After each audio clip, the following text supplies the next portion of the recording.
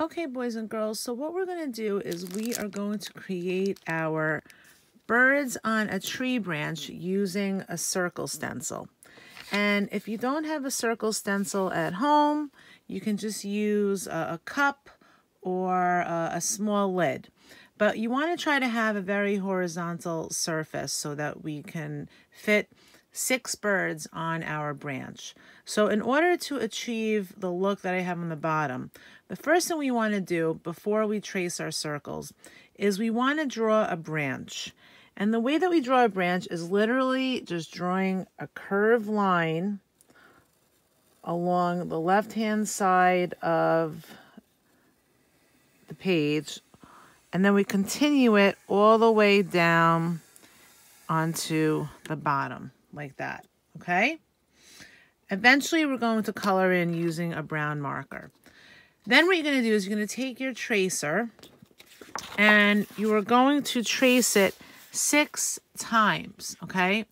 Now, I already traced it 6 times. What you need to notice is that I have one on the bottom, one on the top, one on the bottom, and like that. You have to fit 6. So you're going to have to fit one lower, one higher, one lower, one higher. You could do high, low, high, low. It's up to you. But what you want to do is you want to be able to fit 6, and you want to draw them lightly, okay? You're going to trace 6 circles.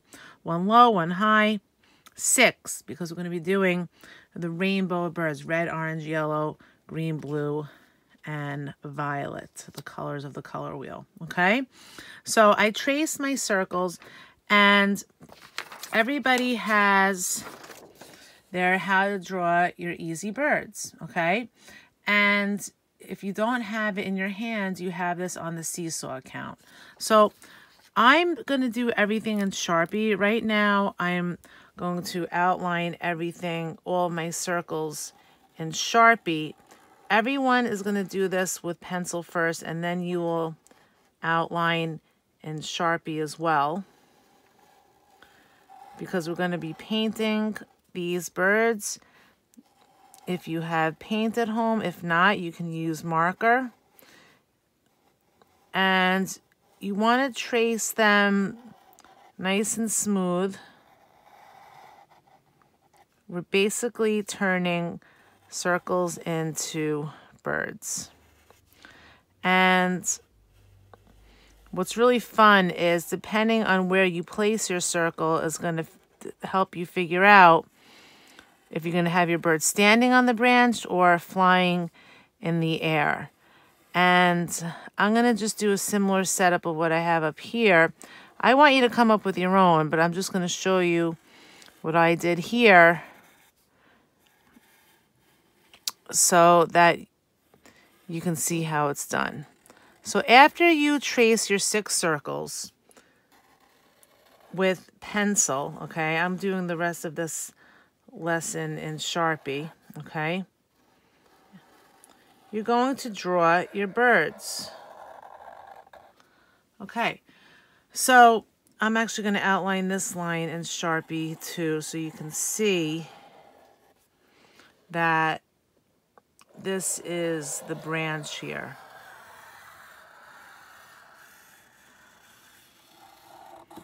Okay, so basically what we're going to do is you're going to, if you have a bird that's low to the branch here, you're going to do 2 vertical lines and then almost like make 2 triangles at the bottom. And I'm going to draw a circle for the eye, a triangle for the nose, and then I'm going to draw a, hopefully you can see this, I'm going to draw feathers and the wing, okay? And I like to color in the eyes in the end with Sharpie. Now again, you're doing this with pencil first. So you're going to be going through all of your different kinds of birds. Is it going to go flying up to the right, to the left? It's up to you. So, but if you have a bird that's not close to the branch, then you're going to want to have it be a flying bird. So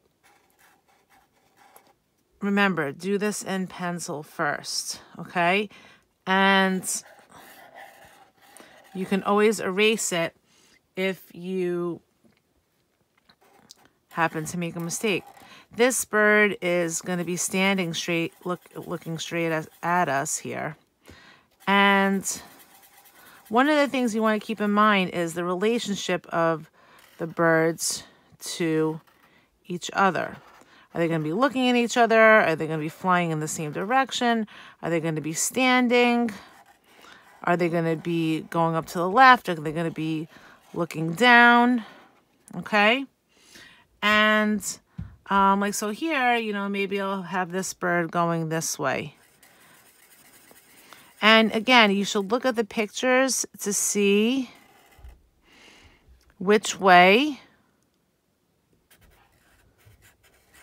your bird is going to be flying. And maybe I'll still have this bird going down. It's all just drawing triangles, circles, lines, and wings. And after you do it in pencil, you're going to trace everything in Sharpie. Make sure your nose is under the eye, okay? And when you're done with this step, I will show you about the coloring.